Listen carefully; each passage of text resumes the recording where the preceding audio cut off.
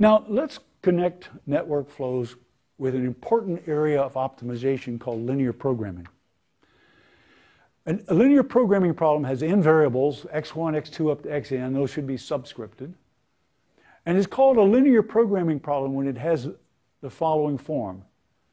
Maximize a linear function of your variables. So c1, c2 up to cn are real constants, positive, negative, or 0. Subject to constraints, all the constraints of the form, a linear combination of the x's is less equal to bi, with all the variables non-negative. Now here's a simple instance. Maximize 5x1 plus 7x2 subject to these constraints. 14x1 plus 3x2 less equal 42, 5x1 plus 9x2 less than or equal 45, and x1 and x2 greater than or equal to 0. I will bet that many of you solved a problem just like this in high school. Okay. All right, again, I'm going to leave the problem up over there, and I'm going to write on the .cam over here and hope that everybody can see this okay. All right, what does the solution to that problem look like? The constraints x1 and x2 greater than or equal to 0 mean that you're looking at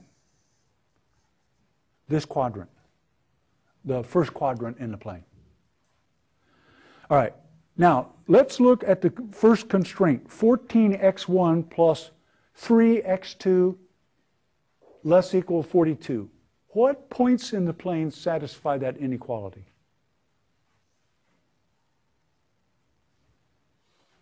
(14x1 plus 3x2 less equal 42). What points in the plane satisfy that?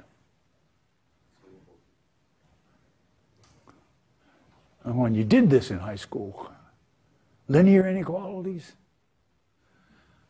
you take a straight line, you make it equal, 1, 2, 3, and I made it those numbers so they do 14, 1, 2, 3, 4, 5, 14. So go up here to 14, here's 3. And take this line. All right.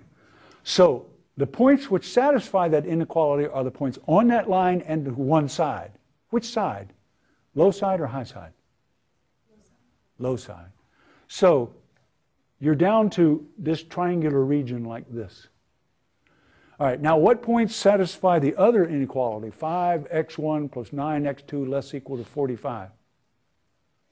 Again, it's a straight line, so you go out here to 9, and you go up here to 5, and you take this straight line, and then inequality is satisfied by the points on the line and to one side, either the low side or the high side. Which side?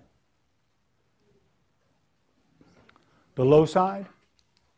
Okay, so the set of points which satisfy the inequalities are these points. There are infinitely many points, but we're talking about the function 5x1 plus 7x2. And if you take a line with that slope and slide it through this region, it will reach its maximum right there.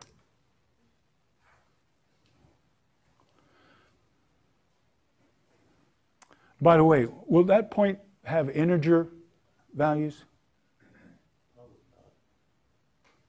Who said probably not? Yeah. Clairvoyant. If they do, then it is an incredibly lucky feat. In general, when you ask a question, where do two lines intersect? If the lines have integer coordinates, in general, the point of intersection can be expressed as using fractions, rational numbers, but not integers.